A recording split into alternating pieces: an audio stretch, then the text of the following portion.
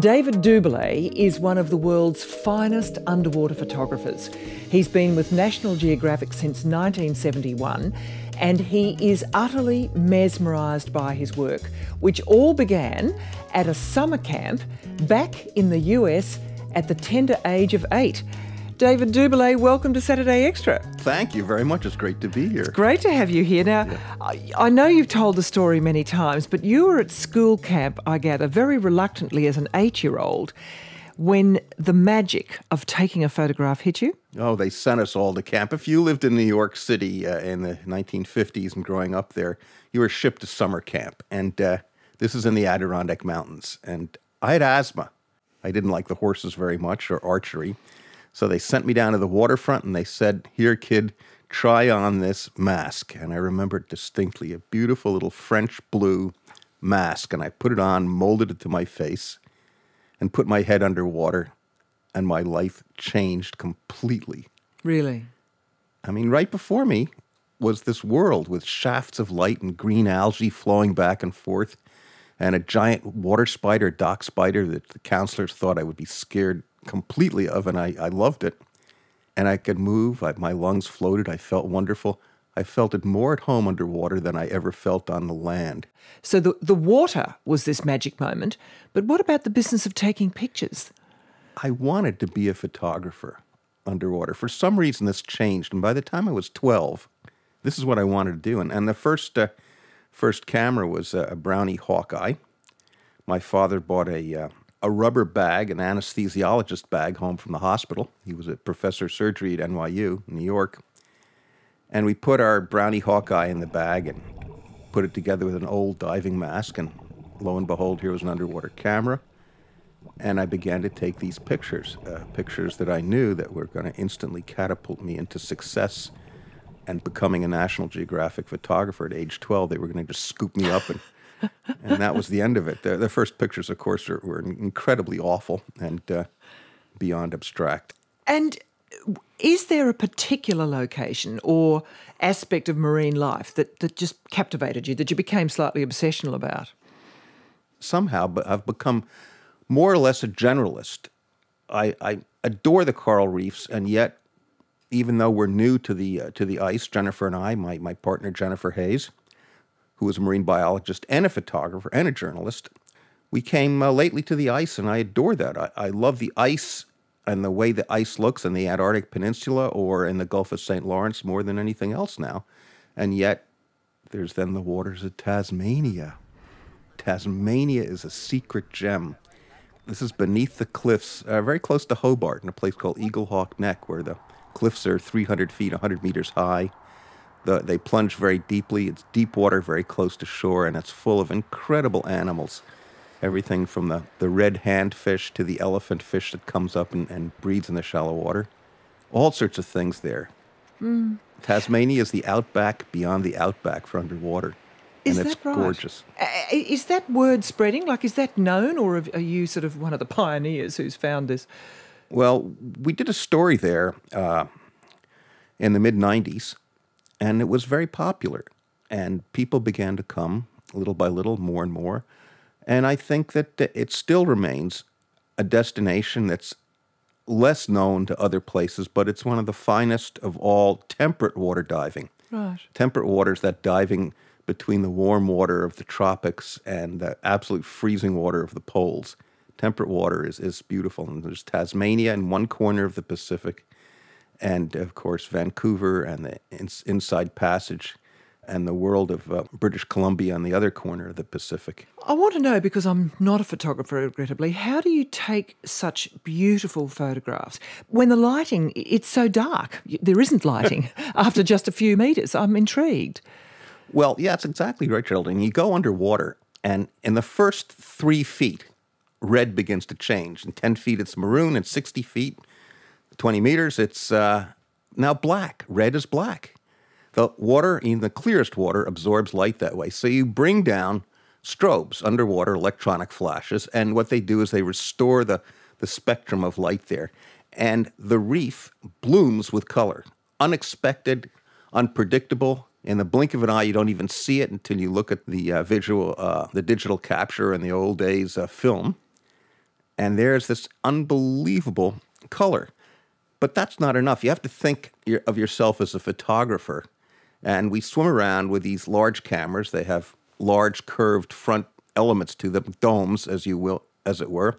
So it's about the size of a small microwave oven, and two arms with two strobes on the ends of each arm. Sometimes we'll take 3 or 4 strobes down with us. And you can't think of yourself as a paparazzi. You can't corner the fish in a dark nightclub and give it a Zetz. You have to think of yourself as sort of Karsh of Ottawa with the hair light and rim light and everything else to light a fish up the way it should be. And of course, fish hate to have their pictures taken. Do they? Oh, they're worse than children, you know. I have about 100,000 images of fish heading south. For the most part, much of aquatic and marine life is smaller than you are. And here you're confronting this creature, and it looks at you with turret eyes, and you're this enormous thing. You're blowing bubbles, you're making a hell of a lot of noise, and you have this deadly sort of death ray bread box in front of you. Yes. Well, and of course, you're not going to relax. The other thing I gather you feel is that the new generation of digital cameras offers you all sorts of possibilities that the older style did not when you go underwater?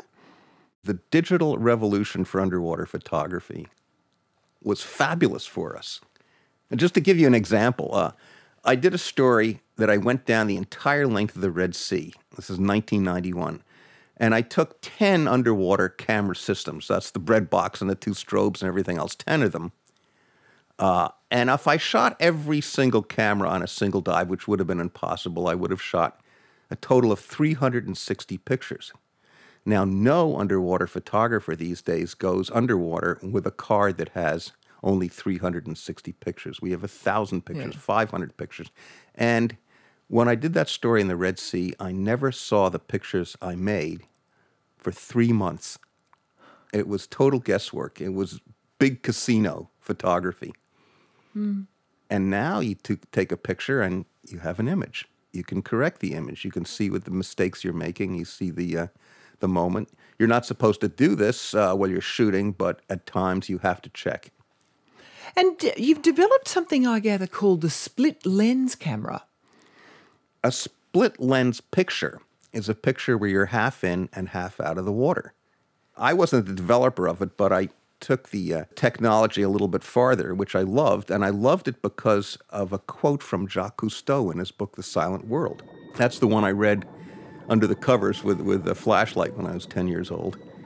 And he wrote about his first time going underwater. He had a pair of Fresnel goggles. These are the goggles that aviators used, and they put putty in them so they were waterproof. This is 1930, in the mid-30s. And he looked above water and he said, I saw trolley cars, I saw light poles, I saw people on the shingle of the beach. And he put his head underwater and he said this wonderful quote, when I put my head underwater, civilization vanished with one last bow. And that was wonderful. Wonderful, because that was the kind of pictures that I wanted to take, because you have this molecular thin curtain that divides the world of air and the world of water on this planet. And of course, the world of water beneath this molecular thin curtain, this surface, as you were, is 70% of our planet. And the difference between the two, you want to illustrate in such a way that it's more mesmerizing than simply making an underwater picture. I mean, you've been photographing the oceans and marine life for, I think, 5 decades now. What changes have you seen? Most of the changes I've seen are due to the intense amount of overfishing that we've done throughout the planet. For instance, when I was 12 years old, I saw my first coral reef in the Bahamas. Here was a world of yellow sea fans and rivers of yellow and blue-striped grunts flowing between the sea fans, and all of that disappeared, gone.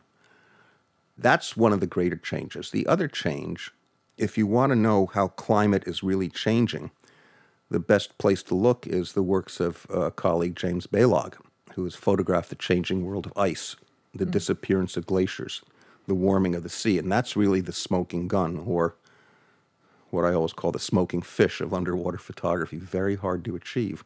right now we're looking at these great changes. But hard to actually capture. So what I've tried to do with the pictures and the adventures that we've had is to make images that transcend the very needs of journalism. In other words, we're all conditioned to make images that push forward a story. If you can make an image that has a longer leg, a longer view, then you reach people. The hardest thing in the world in photography is to convince the unconvinced of the fragility and yet the importance of the oceans. David Doubilet, it's been wonderful to have you here, and thank you again for being here and for all your images. Thank you very much.